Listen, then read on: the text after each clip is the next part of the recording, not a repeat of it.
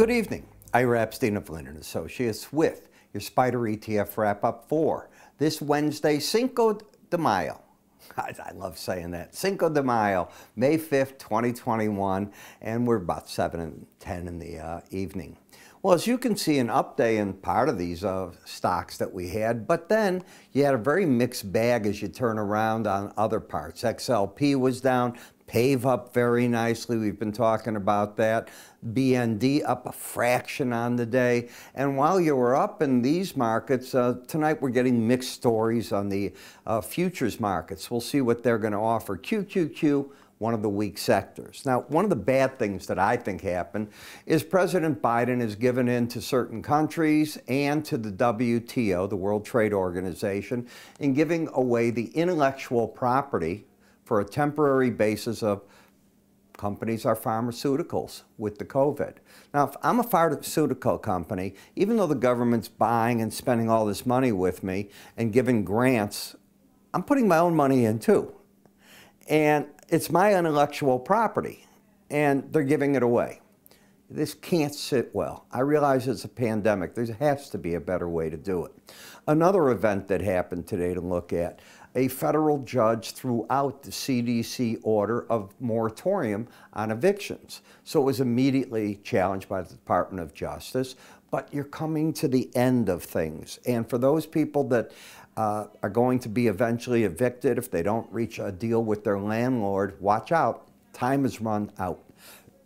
You probably get a stay on this for a while, but I'd be very, very careful. The world's changing. Everything in America is getting back to normal and on a racetrack mentality. Summer's here. City after city wants to open. You got to work. If you don't want to work, I get it, but you're not going to be able to hide behind those CDC orders. When you look at Apple, still a correction taking place. The market's got a pattern of lower highs, lower lows, still dropping down. The first stopping spot has been the 100-day average. The next, if it's a moving average, will be the big important 200-day at 122.15. All right.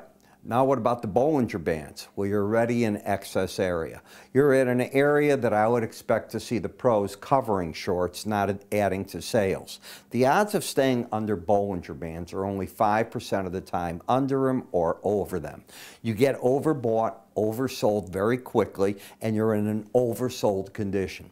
So what do I think the pros are going to do? Regardless of whatever happens, I think they're taking off short positions, not adding to them. GameStop is still just drifting sideways. Momentum is flat, no trend. Higher high, lower low. I don't see a thing in that one yet. PAVE, another new high, but this is what I told you. I'm careful about this one. You're up at the upper Bollinger Band. I've got my doubts. I think the market is long-term very bullish, but I think it's overdue to churn a little bit. So that's what I think. Doesn't mean I'm right. Embed, by the way, if it does turn out to embed, and it takes 2 days with readings, 3 days, I'm sorry, of settlements with readings to keep the embedded reading over 80. You have one today, certainly the day before, not the day before. Tomorrow's a very important day in that market. If it embeds, then you got to change your opinion and start buying the breaks if you're an analyst as I am. You don't have to do anything, obviously, but that's what they'll do until that reading turns back under 79. At least that's my philosophy. I can't prove that's what they do. But if you watch the advanced declines and if you watch the averages in here and you watch the buying pressure that can develop, you often see that in stocks that do that. So you watch, and you watch the market as a whole. That's why I mentioned the advanced declines.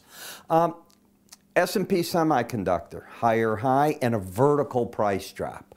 All you did here is you bounced back to inside the Bollinger Band, which is very, very typical, part of my charting course, and oversold. It is not a buy. This was a short cover area, if anything. That's all that I see out of it. PODEX. Well, the market proved that the philosophy I had with you that we talked about was this 100-day average was pretty stiff resistance, especially it was getting close to the Bollinger Band. Never did get there, and it's not trending. You have a higher high and lower low sideways. I'm seeing this pattern in chart after chart after chart. You have it in ESGU. You've got the higher high, lower low, tight Bollinger Bands, momentum down, no trend. XLE, You know, crude and Brent today challenged the $70 a barrel area. It gave it up and it's now down $1.50 from there, but it did a good job of challenging it. Again, while this market is up, it's overbought, running the upper Bollinger Band and over it. Somebody else can own it. That's my opinion. SPY. Higher high, lower low. You lost the embedded reading, which took you back to the 18-day average, and now I think you're going to do this. Spinning around, churning guys up that are trying to trade it for a breakout one way or the other. I think that's the case in the emerging markets too. While you got the lower lows, lower high, you hit the target yesterday. I mentioned it to you. Certainly I tell it to my subscribers. That's what they pay me to do, and I did tell them. I think the pros are going to be out. You can't be short that market beyond that number. I feel pretty good about that. I'll tell you, I feel real good about that. So from 77.40, you're all of a sudden back up to 78.86. That's a call. And the trend was down. What do you do here? Well, this is a big resistance area, big one. The 100-day average to the upper Bollinger Band. Momentum is correcting an overbought condition. The bias is up since you're over the 18-day average, but you have a lower low, higher high. That is not a trending pattern. In the gold miners, they have decided to fight a battle at the 18-day average. So you have the lower highs, the lower lows, and it is refusing to stay under that 18-day average. You're in a stall area. Even momentum has stalled out.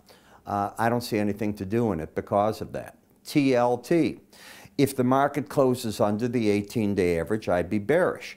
If the market takes out yesterday's high, not today's, yesterday's high was 140.16, well, that could kick the market up to the upper Bollinger Band, but I don't think you're going much beyond that, to be honest. I think you're just sort of stuck here, wasting time and energy trying to trade that market temporarily. Last in the euro currency, still dropping away here. Trend down. Yesterday you closed under the 18-day average. That gives you the downtrend. Lower highs, lower lows, bias down, dropping at this point in time. And there's more room to drop if it wants to go even further. What would stop the downtrend is getting back over 113.06. The resistance, 112.66. So now, if you're like me, and you're trading an ETF, let's assume the way that you do, or a SPDR, you do realize that they're based, many of them, not all of them by any stretch of the imagination, but certainly DIA, SPY, QQQ, the energy ones, TLT, they're looking at the futures markets on interest rates. They're what drives the market. And the idea of putting together these two videos that I do in the morning, I think it's a wealth of information. You get to see what the futures are doing. You get to see if it makes sense, your ideas here. I'm throwing out trade ideas in both, and I'm mentioning in both of them often what I'm seeing being the SPDRs or ETFs in the other. Remember, the SPDRs and ETFs do not drive the price. It is the futures part, the underlying part of it. So I cover 40 charts in here. I cover about the same now in the ETFs. It used to be 34. I think I'm up to 41 or so actually right now. So I keep adding to it, and I'll continue to do that because that's the service we offer. This is very inexpensive. Introductory price, $16.90 for the first month. And it doesn't jump dramatically after that. But the whole key is that you're getting now each week 6 videos on futures, 6 in the ETF arena. You're getting the dailies Monday through Friday, and then I do only weekly charts on the weekend for the longer term trader. Give it a try. What do you have to lose? By the way, I had a comment on my jacket, which I love. Issey Miyake. If you know Japanese and you understand what a great jacket and what a designer he was, it's one of my favorites. I like to be out of style, I guess. You have a good one. I'm Ira Epstein.